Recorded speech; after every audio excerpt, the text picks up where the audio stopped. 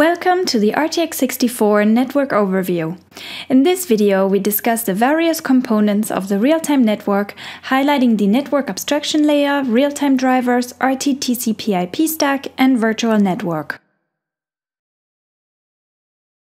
RTX64 provides real-time processing and networking capability through a network abstraction layer and an optional RT/TCP/IP protocol stack within the RTSS environment.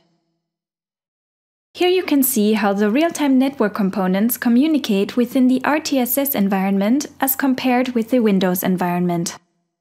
The network abstraction layer, NAL for short, and the optional RT/TCP/IP stack sit above the RTX64 subsystem. The NAL, the real-time NIC drivers loaded by the NAL, and the RT/TCP/IP stack are always installed with the RTX64 runtime. You can control and configure these network components through the Windows Device Manager and the RTX64 control panel. Check the Interval 0 video library for related videos that take a closer look at network configuration. Interval 0 developed the network abstraction layer to offer a more accessible Ethernet Layer 2 interface, which allows real-time applications to bypass the TCP/IP stack.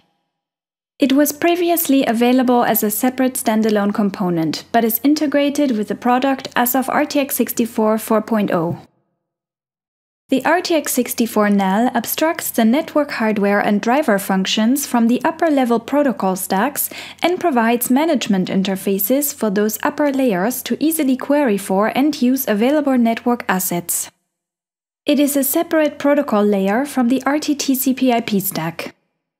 Using the NAL, you can more easily take advantage of network functionality in Layer 2 protocols not available through traditional TCP/IP, such as EtherCAT, time-sensitive networks, and precision time protocol.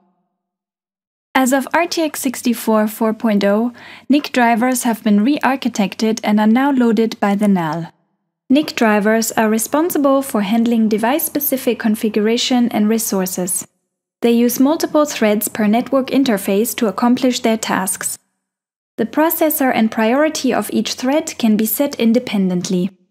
For an up-to-date list of driver and supported devices, see the RTX64 supported NICs document available at www.interval0.com. NIC driver source is provided as part of the SDK to allow developers to make customizations and add new hardware support. RTX64 provides an optional RT/TCP/IP protocol stack.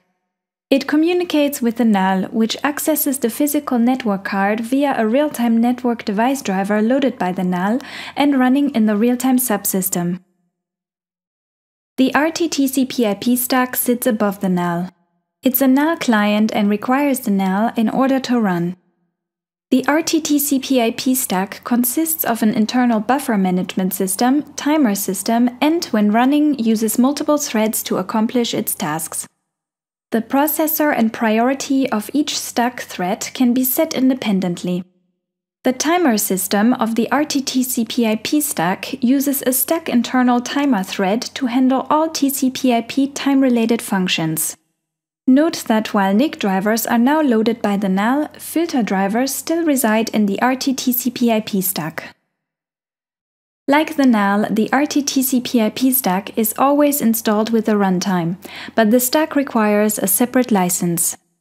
Once licensed, you can configure the TCP/IP stack in the RTX64 control panel and use APIs such as RTFW get TCP/IP status to determine whether it is running. The RTX64 virtual network provides a virtual point-to-point connection between Windows and RTX64 that emulates the local area network connection between Windows and the real-time subsystem. It allows developers the flexibility to use socket communication between processes on the same system with no additional hardware.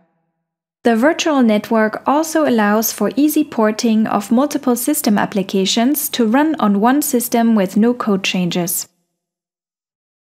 The runtime installs an interface for the virtual network called RT/TCP/IP Virtual NIC, which is accessible in the Manage Interfaces page in the RTX64 control panel. This interface is dependent on the RTTCP/IP stack. It is disabled by default and when the stack is not licensed. Check the Interval 0 video library for network-related videos that take a closer look at this. This concludes our RTX64 network overview.